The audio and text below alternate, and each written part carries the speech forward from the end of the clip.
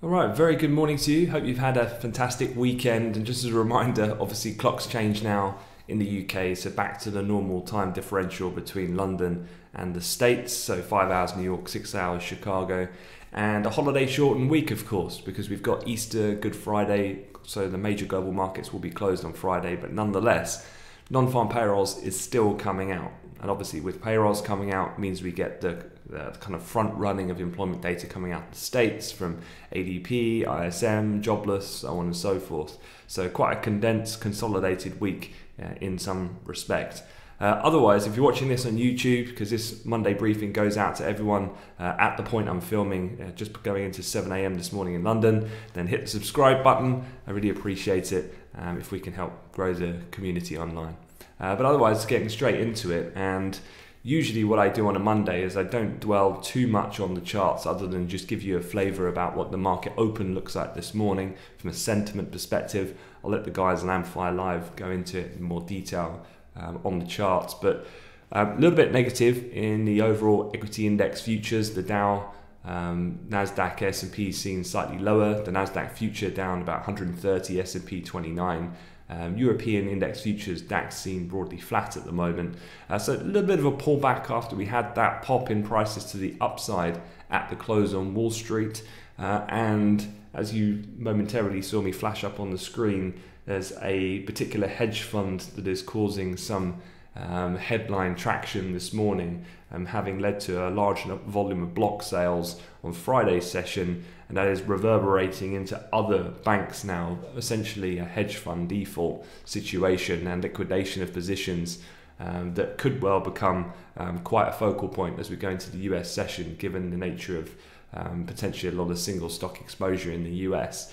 But otherwise, the other thing that's moving this morning is WTI crude. We're down about $1.31, still respecting a relative range here down at the bottom chart. As you can see, it's been fairly seesaw in a price range of around 57.25 in the futures to 61.36. So a perfect kind of double top there to the cent from the high on the 24th to the high that was seen on Friday's session. So backing off a bit, we have had an update on the Suez, where basically now that container vessel that's been blocking the canal has been partially freed. And so, yeah, perhaps a little bit of downside just being seen on the back of that. Otherwise, slightly softer equity space. T-notes then up a touch, up around 4.5 ticks. Gold, relatively quiet, the overnight session down $5. And in the currency markets, the greenback a little stronger, albeit just very moderate to minor gains of around 0.15%. So the major pairs down in euro, dollar and cable about 15 to 20 pips each respectively. But let's get into it. Let's talk about a couple of things from a news perspective. And yeah, traders brace after fire sale of stocks linked to a hedge fund based out of a fund manager from South Korea. And what basically was happening was there was a couple of US stocks, namely Viacom, CBS and Discovery. They both closed down by more than 20% on Friday, but they were seeing some substantial selling pressure throughout last week. I mean, it didn't really spill over into the broader market, but substantial losses in those stocks. And a block sale essentially just meaning that a particularly large order going through from an institutional basis as they look to manage client positions. And what was happening here was essentially the fund, which had large exposures to these companies and also several Chinese technology companies.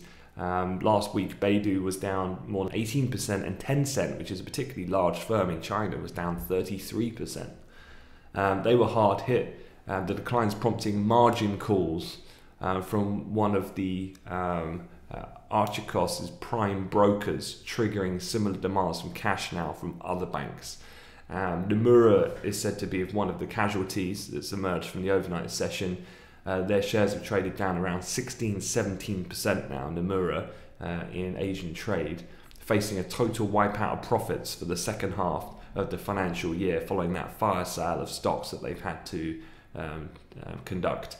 Credit Suisse, they've also come out this morning and they did a pre-trading open update, kind of a statement that they've issued.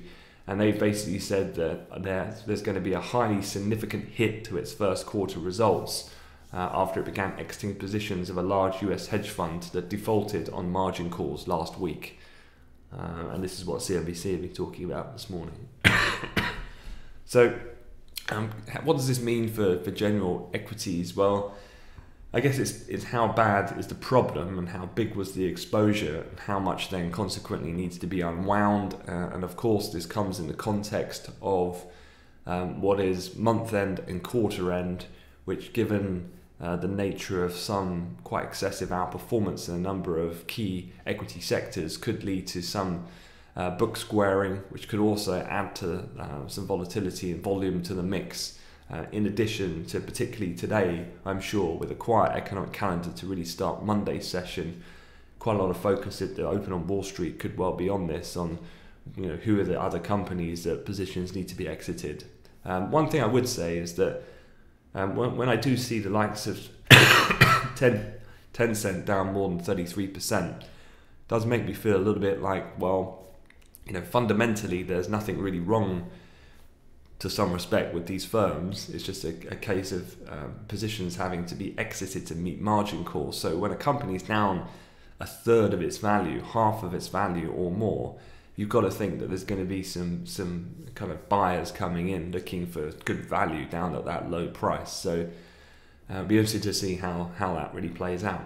But otherwise, in terms of the other major news, as I said, the Suez still garnering a lot of attention over the weekend. The container vessel blocking the Suez has at least been partially freed, according to people with direct knowledge of the matter. It's still a little bit short on comprehensive details and exactly what's going on as yet, but I'm sure more will emerge as we go on through the morning. There's been no immediate clarity on the crucial question of when traffic in the canal will restart. The ship has a damaged hull, apparently, and it's not clear on how soon it'll be able to clear the way for other vessels in order for them to pass. Last night it was reported that in terms of the number of ships now that have been kind of backlogged due to that blockage is now more than 450. And last night, whether this is still applicable or not, there were comments out of the president's canal advisor in Egypt, who basically said that if the ship hasn't refloated by Monday night, then on Tuesday containers will start getting offloaded to make the vessel lighter as well. But it looks like we're nearing the beginning of the kind of solution to this problem that arose at the end of last week. The other thing then is about vaccines. Obviously this is ongoing. Lots of headlines continue on this front. The EU reported will block exports of Astra's vaccine if the company fails to deliver the doses bought by the region on time, according to the EU vaccine czar. So far Astra has met only 30% of its commitment and has pledged to deliver over 70 million doses in the second quarter to the EU alone going forward. So this isn't really a new threat, I would say. This is probably more just a reiteration of Europe just trying to keep pressure on that stance of Astra specifically at the moment. So I don't think it really has too much of a tangible value right now for the market open. Otherwise, for the week, it is a holiday shortened week. We've obviously got Good Friday, markets closed, and then for Easter on Monday, some markets will be open. Places like the UK will remain closed for Easter Monday. But what does that mean? Well, a couple of things. In a normal run-up to non-farm payrolls, we do get ADP on Wednesday. You've also got ISM on Thursday, the jobs report on Friday. Analysts at ING made a good overall top-level summary. They said that all of those figures should be pretty strong, in fact. And the main reason for that is better weather in March versus February. If you remember, we had that kind of great freeze, particularly in Texas and other areas in the US during the period of February. We've also had, in combination with that, a strong rollout of the vaccination program in the US, which continues to pick up at record pace. And also, therefore, subsequently, the ongoing reopening steps that are being taken by individual steps that is helping then lift activity. And as activity lifts, then necessity to then pick up jobs again and start employing people once more. So probably expecting a pretty decent number across the board there from those particular readings. Other ones to be aware of, I mean, stateside on Wednesday, we do have Biden outlining his Build Back Better green energy and infrastructure plan, so that $3 trillion plus plan, still yet to be really determined on the details. He's due to give a speech directly on that on Wednesday, so that definitely could be an interesting event for the week. Also on Wednesday, you get the Eurozone latest flash CPI numbers coming out. So that's expected to rise to 1.2% year on year from 0.9, chiefly being buoyed at this point by the rise that we've been seeing in energy and food prices. Then moving on to Thursday, as much as there's data coming out, the other thing, of course, we're looking out for is OPEC Plus. They're having their meeting. Just to recap, given the persistent demand worries, some of the pullback in prices that we've seen, expectations are generally in place that the OPEC Plus cartel are going to just roll over the supply pact into May at this week's meeting. That was according to sources at the end of last week, and they'll probably very much expect that to be the case because we've been seeing COVID cases picking up quite rapidly in mainland Europe, but also in the US, and subsequently further restrictions being prolonged in some of these aforementioned areas has meant that demand still somewhat questionable and perhaps going to get a little bit further impeded with this latest COVID wave that we've been seeing that was in focus last week. And so probably makes the most sense that OPEC will simply just roll over at this point. So we're looking for confirmation of that. They're meeting on Thursday. And then non-farm payrolls, of course, on Friday. Markets will be closed, so it's going to be for informational purposes only, I guess, in that respect, really. Any markets that are open are going to be particularly illiquid and therefore very volatile. Friday is expected to show the strongest rebound in non-farms in months. Again, expanding vaccinations paired with a pickup in economic activity is going to have boosted hiring, essentially. How much of that means something more meaningful for the Fed? I don't think a great deal. It's just more of a reflection of those reasons, and so therefore I think the market will just take it for what it is on a very short-term basis. So it could be something to be mindful of, I guess, when markets do reopen next week following the holiday at the end of the week. And that's pretty much it, really. What I'll do is, obviously there's a lot of interesting questions around this hedge fund default and what the implications and reasons behind that have been.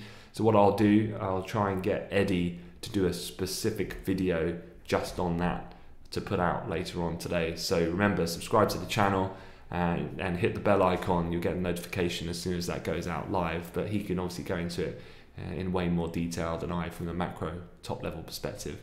But that is it, really. Not a great deal of real news flow other than those ones there that I've talked about for the market open. So net for today, we've had a little bit of a pullback in US futures just after the ramp up that we saw into the close on Friday. Definitely, I think we need to keep an eye out for any further fire sale of certain US equities at the open on Wall Street. We've already seen Nomura, Credit Suisse getting hit on the back of that on these margin calls for that hedge fund. Otherwise, then we do have quarter end, so I can continue to keep you updated as and when I hear any particular flow or expectations from any institutions about the impacts of that for the coming days. But certainly we've only got today through to Wednesday for quarter end.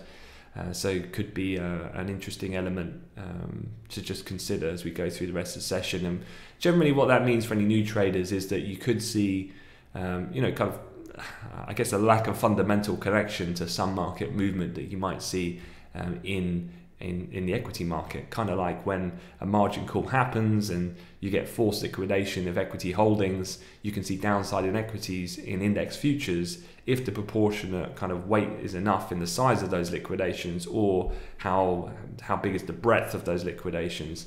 And so without much in the way of real reason, equity markets can come under pressure.